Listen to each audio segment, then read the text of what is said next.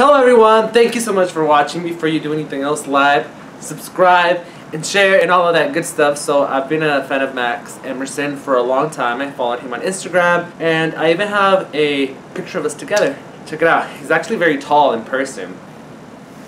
Yeah, a long time ago, well, I don't know how long time ago, he started a Kickstarter to make a movie, and he actually did it. He pulled it off, which is great. I think you should always go for your dreams, and I think goes to show that he's just more than a pretty face. He's very talented. He's a writer. He has a book out. He does a lot of things, and he's an advocate for safe sex and key member in the LGBT community. So I want to support people like him who are examples to young people to go for your dreams, fight for them, make it happen. You know, they're just not gonna fall in your laps. I think we live in a world in which people feel like they're entitled to certain things, and they want things just to happen and to fall on their lap without doing all the legwork. And he's a very hardworking guy, also very handsome, and so is his boyfriend. And today I'm gonna react to the movie Hooked, so I'm gonna start watching it. I saw the trailer a long time ago, so I don't actually remember what I saw, but I knew from the moment he was doing this project that I was gonna end up watching it, so that moment has come. So it hasn't even been like 5 minutes and I'm already hooked. I guess that's why it's titled Hooked. And there's a lot of eye candy here. But it's something very scary that now it's very common to go on dating apps and like hook up with random people, but you don't know like who that person is. So I feel like it's something to be very careful with. And like, I think this guy here is homeless and he's obviously hooking up with somebody and he just got punched. And I'm not gonna tell you what happens, but just be careful when you're going on hookup dates. It could be dangerous. The main character has such a nice body.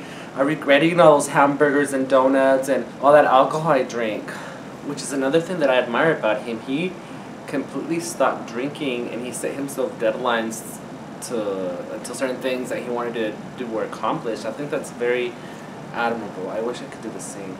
I should do the same because I don't have that body that the main character has. I'm a little bit upset right now, so I'm going to continue watching. Everything's great so far. The acting's good. The storyline is good. Just the grandma. There's just something about it. I don't know if she's just not a good actress, but I just I'm sorry, Max, I don't like the grandma, but I'm loving the movie. The subject of fetish has been touched with this movie. Oh my god, I love it. I wish I could pull off that diaper the way he does. Oh my god, that gorgeous. The movie has really beautiful shots. Like, it's very well done artistically, you know, with the artistic eye that I have, of course. There's some really beautiful shots in this movie. I'm pleasantly surprised, Max. You did a good job for being your first film. I think it's very well done. The acting's really good, except the grandma's. I don't think her acting was that great. And when the guy goes in there for the last time, he has that phrase, tap jazz, something cries. It seemed a little forced in that last scene. I don't think that reaction felt real to me, but I think there's a lot of good messages in this film. I identified myself with different parts of the movie at different times of my life. It's a movie that touches on issues that are important for the LGBT community, and some of the facts that the movie has at the end is that the LGBT teens are 8 times more likely to be homeless, and those same kids are twice as more likely to be sexually abused and develop severe drug addictions, or what's even worse, commit suicide. I think it's great to bring awareness to issues like this that are very important in today's society, and you can go over to thehookedproject.com to get more information, donate, volunteer, and things like that. I think it's a great cause behind this movie, Max. If I were wearing a hat, I'd tip it in your honor. So I recommend this movie. You know, I rented it off of iTunes. It's just $4.99.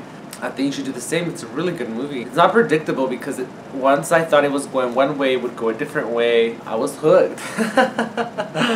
And yeah, I think it's important to, you know, support projects that are LGBT themed, especially because it's a community that's unrepresented in a lot of ways, and there's still a lot of more advocating and fighting that we all need to do, because we're all, at the end of the day, humans, and we bleed the same color, and I don't think our sexuality makes us any less of a human being. I think we all need to accept and love all the same. It's kind of like your fingers and your hands. They're all different, but you love each one of them, right? You don't want to take this one away just because he's short and skinny, or this one because he's fat.